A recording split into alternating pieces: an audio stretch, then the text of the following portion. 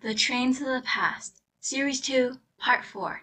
Written and read for you by Emily Z. Prologue. William. Where are we headed next? William asked his grandfather without looking at him, his eyes focused on the control panels. Going to Blooming's Lake would be a waste of time if Miss Jack isn't there anymore. We can't pick up any passengers until we've ensured the safety of this train. I suppose the smartest plan would be to follow Jack, assuming he knows what he's doing. He answered himself. Except that we don't know where he's going and what he's doing. William reasoned, running the what-if scenarios through his head. But you can get the answer through. His grandfather prompted. William sighed in frustration. Blue Moon's Lake it is, then. He stared at a strange lever. What does this one do again? Adjust the temperature of the train, unless you mean the ones to the right, which changes the altitude at which the train is flying. William bit back another sigh. It was difficult to think of his grandfather as anything besides conductor. He knew so much and could control the train so flawlessly. But I'm conductor now. Grandpa gave me that role. Not Jack, not anyone else. Me. William! Averi shouted, running into the control room, followed by 3 excited, barking puppies. Dogs out. William commanded. Averi, what is it? Don't tell me you don't sense that, Averi said, shaking him by the shoulders. William gently removed her hands and asked patiently. Sense what? Something's different, Averi insisted. Someone who's not supposed to be on the train is here. Averi? William said in the same patient tone as before. Are you sure it's not one of your dogs? She shook her head. A stray animal? Another head shake. An insect? I wouldn't be able to sense an insect, Averi shouted, throwing her hands up in the air. William felt a tug on his sleeve, and his grandfather dragged him onto his feet, gesturing toward the black screen. William watched in envy as his grandfather's fingers danced across the handles, flicking switches and turning knobs with years of expertise. He tapped a red dot on the screen, zooming in to show Laura in her backyard and her parents handing her a bag of food. The cluster of 3 dots showed him, his grandfather, and Averi standing together in the control room. 3 more red dots that were constantly moving revealed 3 puppies as they chased each other through the hall. One last blurry dot flashed across the screen. When his grandfather tapped twice on that dot, it became blurrier. Then an image flashed into the blank screen. "Stowaway!" Averi shouted, pointing at the image. "I told you!" William squinted at the screen, then swiped his finger across it slowly, viewing it from all sides. Light brown hair with a haircut like his own. A determined expression on his face. White t-shirt and navy blue shorts. Eyes like Laura's. Around 9 to 10 years old. Finally, he looked at Averi and whispered, Max? The Train to the Past. Dear Diary, I am sitting in my room aboard the Train to the Past while writing this. It's hard to find a good hiding place for you. Every time the train takes off into the air, you fly out of your hiding place, and Averi is getting better and better at finding you. And, yes, I know you're tired of me writing this sentence repeatedly, but I am on a train that can fly and travel through time. We are currently chasing down my friend, who is the conductor of this train's evil brother, after he blew this train apart. William is acting weird. He keeps preventing me from going into certain rooms on the train, and he keeps running away to tell Averi something. So I think, Laura!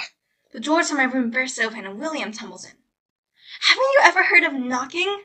I yelled, holding a notebook behind my back and glaring at him. What? Nothing, he says a little too quickly.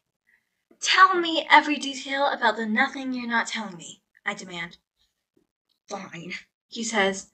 You're not going to believe this, but there's someone on the train who's not supposed to be here. His name is... I step out into the hall and a bark comes from behind me. I turn to see one of Averi's dogs running toward me. Sunny, right? Or was it Fluff? A person is chasing after the dogs, but I don't look carefully because it's probably just Averi, right? But Averi's hair is a lot longer than that, and her hair is red. Averi also wasn't wearing a white t-shirt the last time I saw her. I spin around on my heels, holding my arms out in a T, and the person skids to a stop. I stare at his face. It's a very familiar face.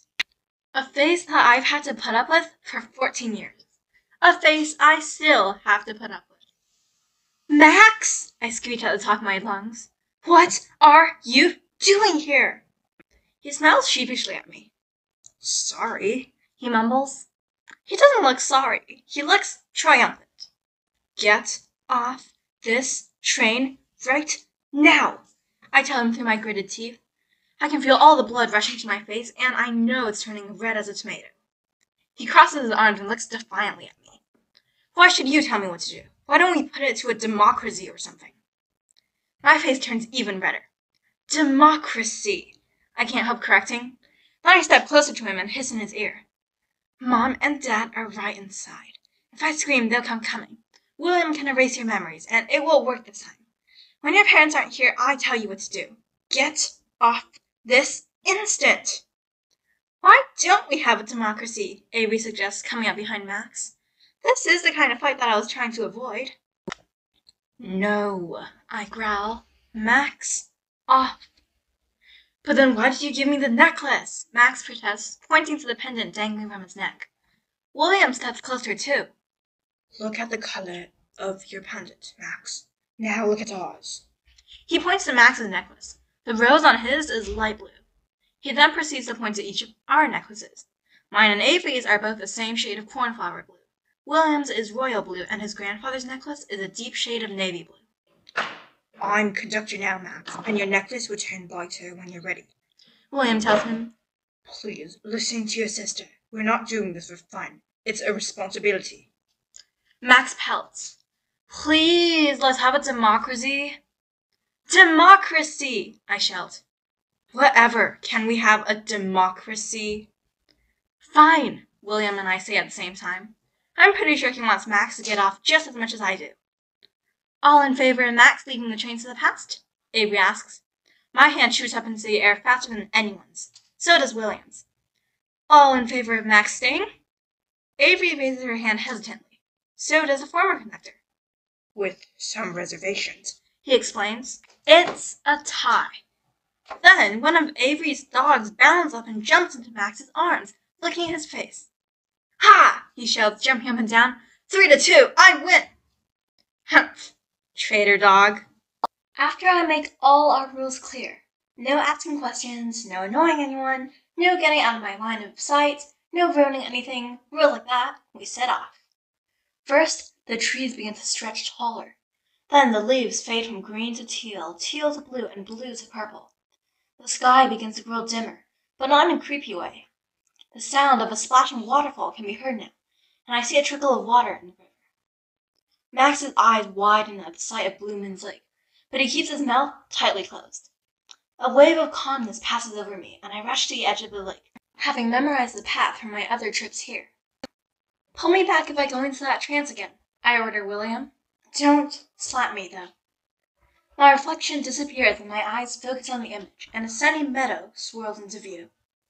I squint harder, and I think I can make out a dark-haired guy and a looming black figure.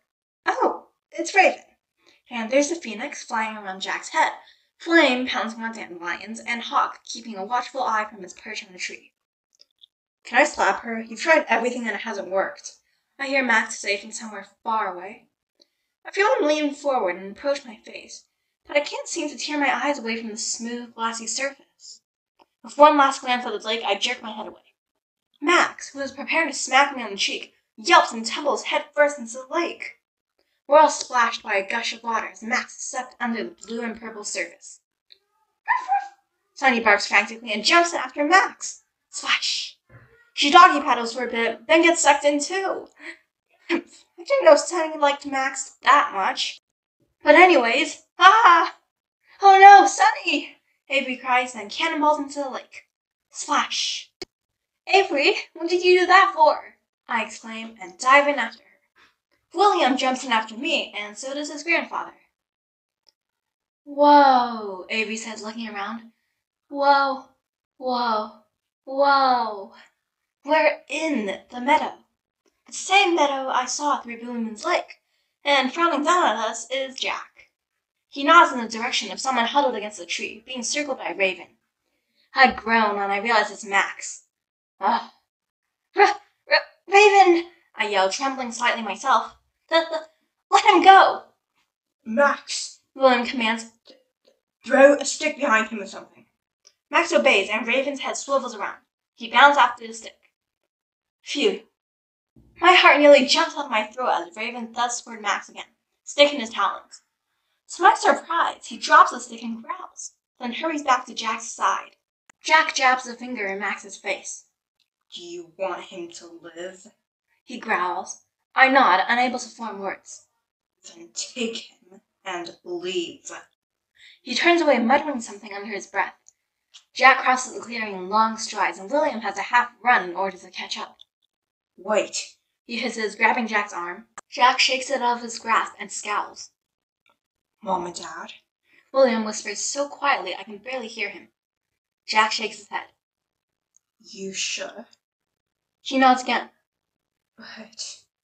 Jack stomps out of the clearing, growling 4 separate commands to the animals. They dart after him. The Phoenix and Hawk the Owl, I know, weird name, clap after him. Max blinks, stunned for a moment, then asks in an odd voice, He controls animals? Talks to, I correct, then awkwardly give him a hug. I'm glad you didn't die, I whisper, then make my face stern. See? This is why you weren't allowed on the train. To William, I whisper, What do we do about Max? William looks too shocked to answer. He looks away. His mouth is moving, but no words are coming out. Huh? Oh, his parents. Jack shaking his head, going through the time-visiting door. This meadow. Blue Moon's Lake. Oh. I'm sorry, I say, not sure what to do. Max, William reminds me. What the practical and reasonable solution is, well, all I can say is you're not going to like it. Him either. What?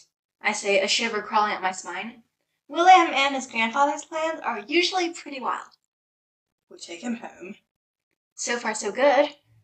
And then, Averi and Forma Collector come up behind us. William sighs as if forcing the words out of his mouth. I made a mistake putting the idea on his head and giving Max a necklace. He's too young. I'm so sorry, Laura. After we take him home, we erase his memories of the train to the past. Epilogue. Averi. This was absolutely unfair. Why did Averi have to play with Max while Laura and William were discussing secret stuff with his grandfather? But at least Max isn't that bad. He just asked a lot of questions about the train to the past. But what do we do now if the confident, independent Jack couldn't find his parents? How will we? Jack basically told William they were gone, with a lot of silent gestures and head shaking and scowling, but still, gone. How does one simply hope to find 2 adults who have been lost for over 10 years? Usual Superheroes had an awesome team. She had a few puppies, and a mentor, a 14-year-old girl, and an old guy. And none of them have superpowers. Plus, they all have weaknesses. Not that she wasn't super grateful for the team she had now. It was just that she didn't mind getting another one. A dragon would be helpful. We could have a bird's eye view and search the sky. Or riding a fire tiger through the forest would be cool. And a person who would protect us while teaching us about nature and talking to animals would be great too. Averi immediately slapped herself. What the? Am I seriously thinking about recruiting Jack? But then again, aren't we basically on the same side, now that we all have the same goal? Ooh, maybe Jack can be the older brother I've always wanted but never had. She startled herself with that thought.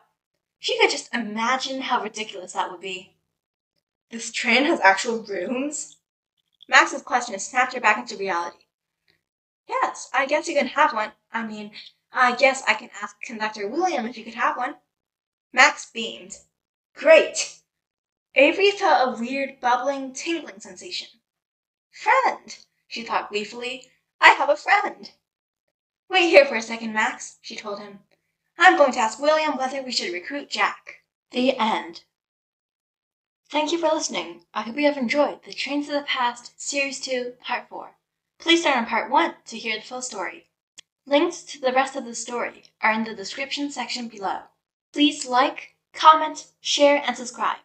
Series 2, Part 5, coming soon.